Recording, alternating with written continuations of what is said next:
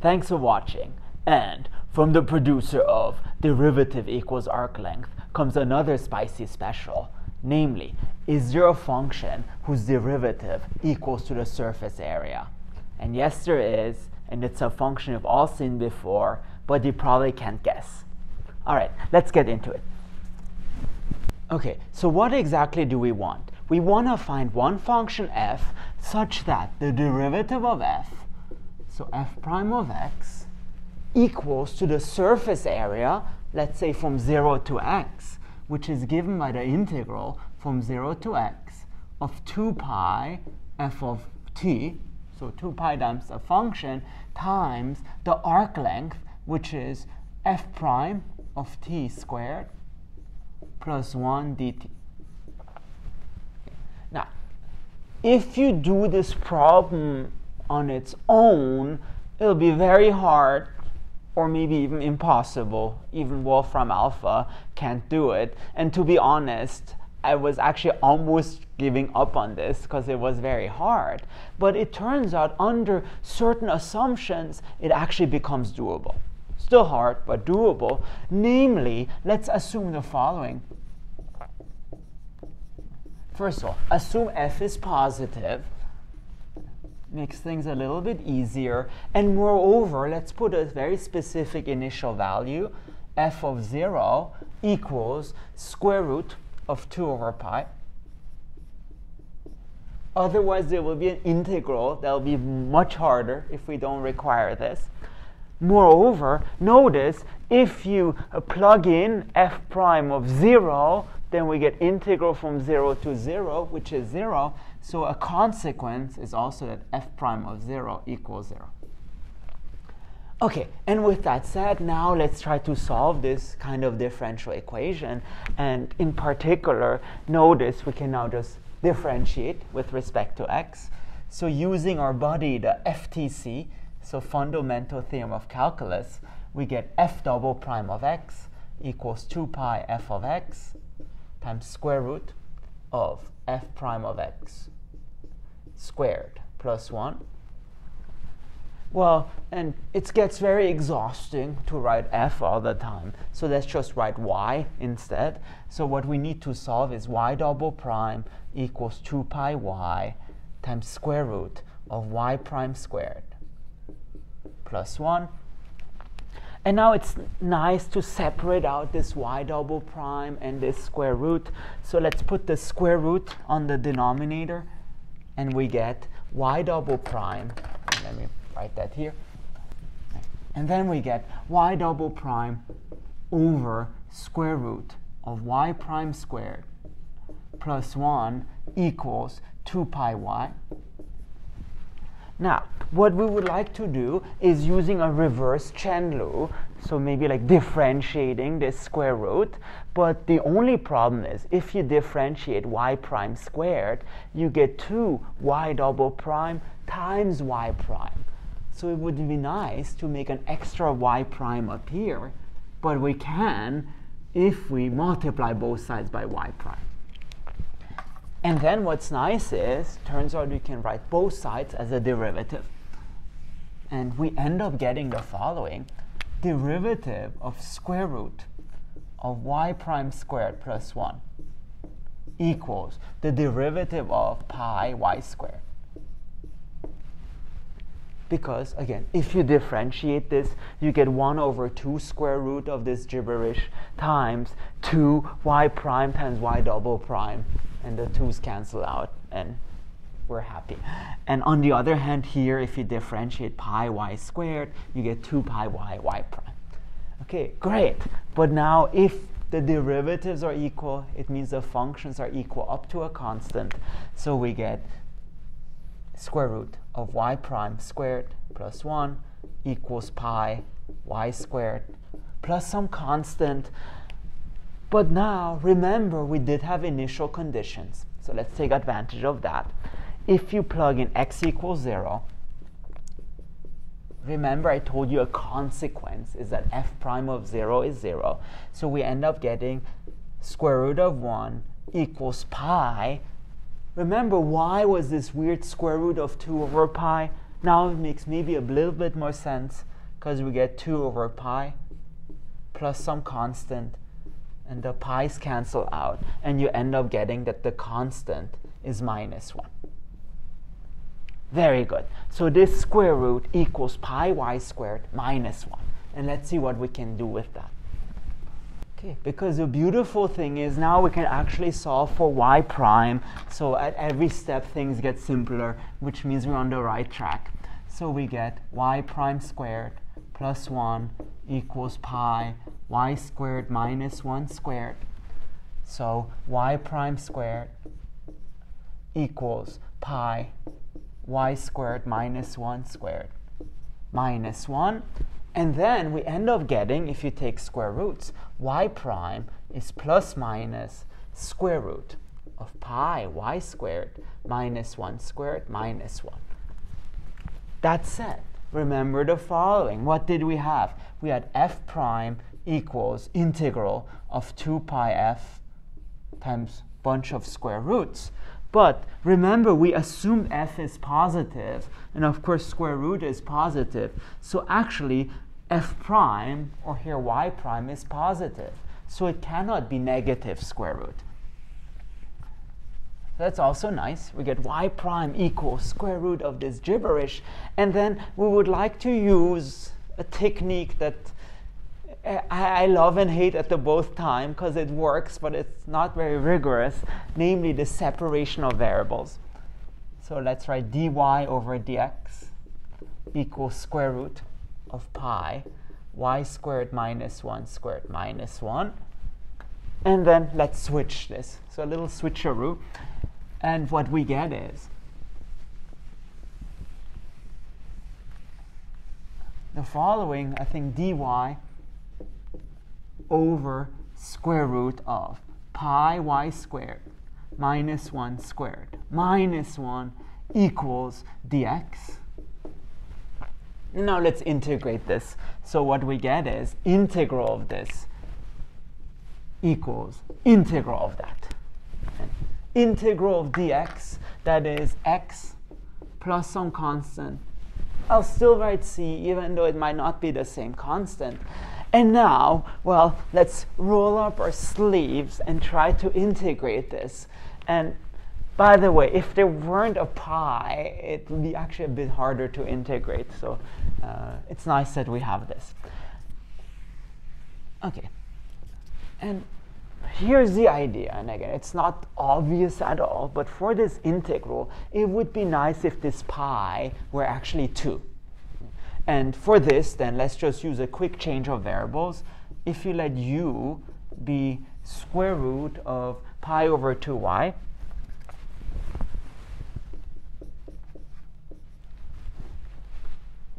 then what we get is, I think dy is square root of 2 over pi, which again, whoa, it reappears again, and integral of du and square root of, all right, then pi y squared over 2 equals u, so pi y squared is 2u squared. So 2u squared minus 1 squared minus 1. Okay. And by the way, that was the part where I almost gave up, because before I didn't have pi or anything, and then Wolfram Alpha told me don't even try this, but luckily I was able to tweak this to make this work. Okay, and now for reasons that, again, is not clear yet, but will be clearer in a second. Well, you see square root of something squared minus 1. It would be nice to try out secant to see if this works. And in fact, you'll see it will work. So let u be secant of theta. Then again, it's c of theta now, secant of theta. Then du, again, is secant tangent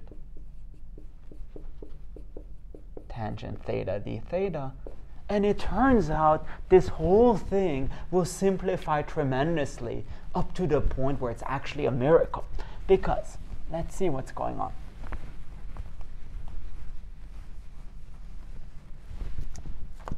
First of all, let's calculate 2u squared minus 1. So 2u squared minus 1, Actually, even better, let's square this. So 2u squared minus 1, that becomes 2 secant squared theta minus 1. And then let's square this, and what this becomes is just 4 secant to the fourth of theta minus 4 secant squared of theta plus 1. And the nice thing is we're now subtracting 1, so this 1 disappears. But don't worry, you are still the 1. Okay. All right, and then 2u squared minus 1 squared minus 1 then becomes 4 secant to the fourth theta minus 4 secant squared theta. And the nice thing is the 4 secant squared theta factors out. So we get 4 secant squared theta and then times secant squared theta minus 1. But this now conveniently simplifies to tangent squared theta. So we get 4 secant squared theta tangent squared theta. And man, if only we could square root this. But remember, we don't need this, we need square root of that. So again, conveniently, this simplifies to 2 secant theta tangent theta. Which, remember, this is just, I think, du. So in the end, now you see there's this nice simplification. So what did we have? We had, let's see, 2 over square root of pi, square root of 2 over pi, integral of 1 over, again, square root of 2u squared minus 1 squared minus 1, and then du. So what this becomes, square root 2 over pi, integral of, again, secant theta tangent theta over 2 secant theta tangent theta d theta. And isn't it nice how math works out sometimes? This cancels out, and essentially you just need to integrate 1/2.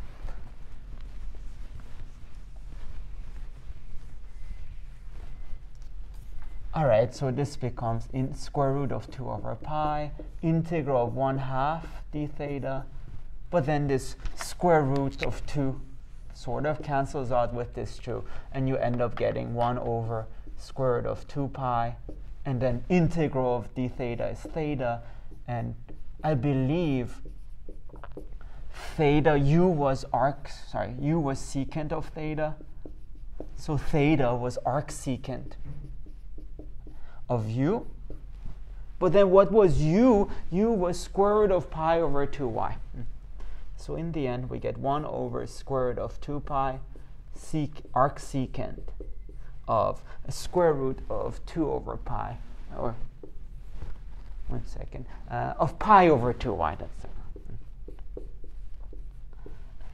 Okay, great. Again, usually it's very hard to evaluate this integral, but now it's very nice. But remember, what was that equal to? It equals to x plus some constant. And this will ultimately allow us to solve for y. And so now we get the following. So 1 over square root of 2 pi arcsecant of square root of pi over 2 y equals x plus some other constant.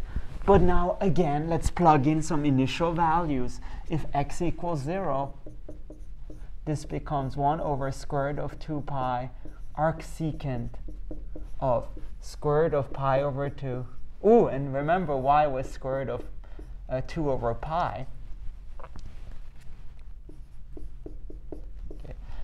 Equals 0 plus c, so equals c. And then look, this cancels out, and we're left with arcsecant of 1, and the easiest angle that makes secant equals to 1 is 0. So this just becomes 0. So our constant is 0. And therefore, what we're left with is this whole thing equals x. Well, and now let's solve for this. So it's arcsecant of square root of pi over 2. Y equals square root of 2 pi x. Then square root of pi over 2. Y is secant of square root of 2 pi x. And last but not least, we finally get our formula. So then what we get is y equals square root of pi 2 over pi secant of square root of 2 pi x. And this, ladies and gentlemen, is the function whose derivative equals to the surface area. Again, who would have thought? And by the way, let's just quickly check that it satisfies our conditions. Well, yes, it is positive, at least for a while, at least on some short interval containing 0. And moreover, if you do y of 0, that becomes square root of 2 over pi times 1, which is square root of 2 over pi. And also, what is the derivative? Well, y prime, it's square root of 2 over pi, and then basically secant times tangent, and then probably it's, secant of square root of 2 pi x times tangent of square root of 2 pi x times square root of 2 pi. But because of that tangent at 0, it becomes 0. So in fact, it satisfies those three identities. You could check, if you're very smart, that it satisfies the differential equation. But again, I plugged it into Wolfram Alpha, and it gave up as well. Okay. Not to say you can't do it, but definitely try it out. All right, and again, I don't know the physical significance of this. Like, maybe it makes sense physically, but it's just a function. I think it starts here. Let me see. Yeah, maybe starts here and then goes to infinity at some point. So it does blow up, but it's quite nice. And all right, I hope you like this. If you want to see more math, please make sure to subscribe to my channel. Thank you very much.